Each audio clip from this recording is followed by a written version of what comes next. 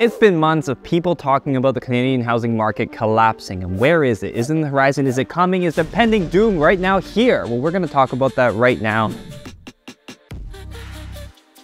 What's going on, everybody? My name is Andrew, and today I'm going to tell you guys my opinion on whether or not the Canadian real estate market is due for a collapse. Now, all the top news is always saying how collapse is imminent. You know, real estate market is going crazy, prices are going high, prices are dropping, interest rates are rising, inflation is coming about, and everything is just pointing towards an imminent recession leading to economic collapse. So is this going to happen? And as of July 12th, Bank of Canada increased interest rates again by 0.25%, bringing us up to a benchmark high of 5% interest, which is the highest has been in over 20 years. And this brings a lot of fear into the market. People are wondering if interest rates are going to continue to rise incrementally and whether or not they're going to be able to afford homes if the interest rates do continue the way they're going. But now let's get back to the video. And we're seeing a lot of conflicting data because if you are a home buyer or you are a real estate investor, it may be difficult to assess as to whether or not now is a good time to jump into the market, because although we know that interest rates are rising and inflation is rising, we also see articles indicating that real estate home prices recently went up by about 25% in places like Toronto, whereas on the other hand, you see articles talking about how mortgage sales are down. And why is all this happening? Now, there are really only two types of people watching what's happening to the market with two different trains of thought. One is the people who think that the market is going to go down, that it's going to collapse, and that something's going to happen, and all these stress factors are really just going to send the market tumbling down, and maybe that is when people are going to jump in to capitalize on certain opportunities. And then there are the other people who think they see something a little bit different, resistance that isn't going to be able to be contained, and that all the other factors are still going to press the real estate economy upwards. So how do we make heads or tails of all these factors? Well, the common and generally accurate thought process is that when interest rates are rising, it should put home prices down a little bit, or at least stop them from growing. And rising inflation rates gotta mean that a recession is in the horizon. But if we start to look at this on a global level of other comparable countries to Canada, we start to see that other places are having some relatively similar problems. And there's a few factors contributing to why they're having such problems. Places like Australia, the UK, the US are having certain inventory issues,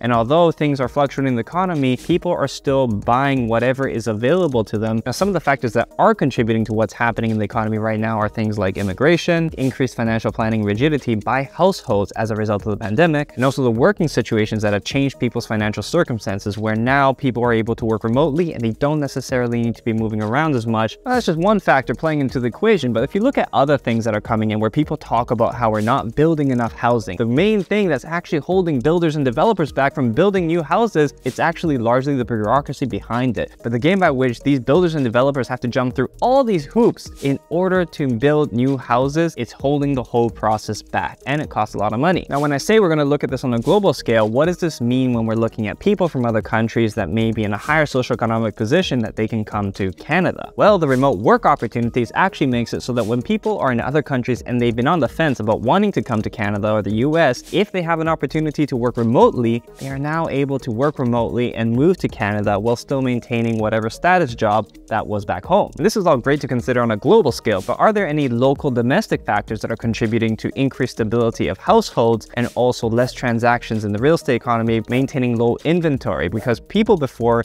used to live on up. You know, they used to get some equity in their property, they used to refinance the property or just sell the property, move on to a bigger, nicer house from new construction, and then new immigrants may purchase those old homes. So the increase in the interest rates is actually putting people who are locked into lower interest rates hold steady. They're not refinancing. They're not selling their home and moving to another one if they don't need to. People are making concessions. And a lot of articles have shown how households in Canada have been shown to have adopted a more rigid financial position when it comes to how they save, not going as many vacations, and just being a little more financially responsible so that they have savings and funds for a rainy day. So what do all these factors mean to you? Because that is what you need to consider here. If you are somebody who's looking to get into the real estate market, either as a real estate investor or as a home buyer for a place that you want to live in, how do you make a decision? I think you should always make the leap to get into the real estate market as opposed to waiting for timing. In my opinion, it is never a matter of when should you get in, it's the type of product and the what price point. One such thing is to make sure you hedge your down payment. Don't be always buying